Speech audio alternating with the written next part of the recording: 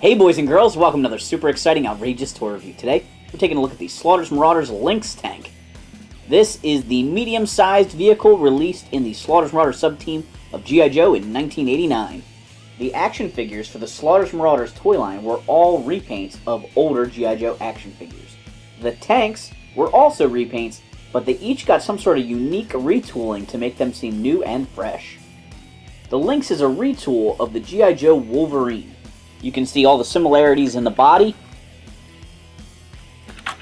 Instead of having the rooftop missile launcher system, the Lynx has been fitted with an all-new turret piece and the cannon from the G.I. Joe, a motorized battle tank.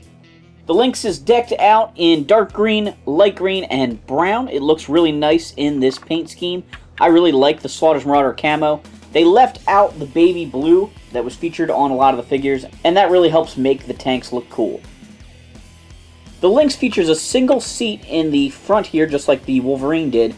I kind of think it was a missed opportunity when they retooled this turret to not put a seat up there. It would be kind of cool to be able to have a driver as well as a gunner on this vehicle.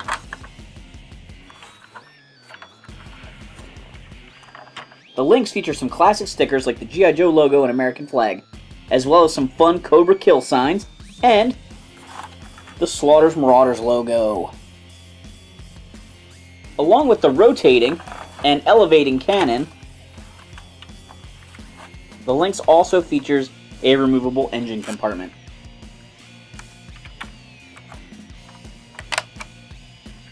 The Lynx originally came with a tow strap that would be attached here. Mine is missing that piece, so I can't really show it to you, but that came with the original Wolverine. The tank has 4 points on it where you could attach that tow cable to use it to tow other vehicles or the Lynx itself out of trouble. When talking about towing, it's also important to point out that the Lynx also has the standard tow hook in the back there.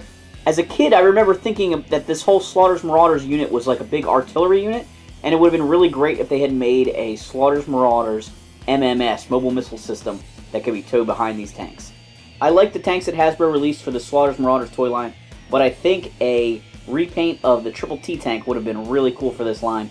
I guess they didn't want to reissue that because they had done it as a Night Force vehicle already, but I think it was a real missed opportunity, especially if they had been able to retool that to add some sort of new weapon system to it. That could have been really cool.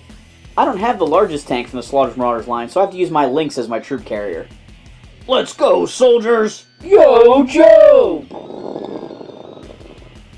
Thanks for watching this super exciting, outrageous tour review. Make sure to like, subscribe, and check out our other videos. If you're at JoeCon, safe travels home.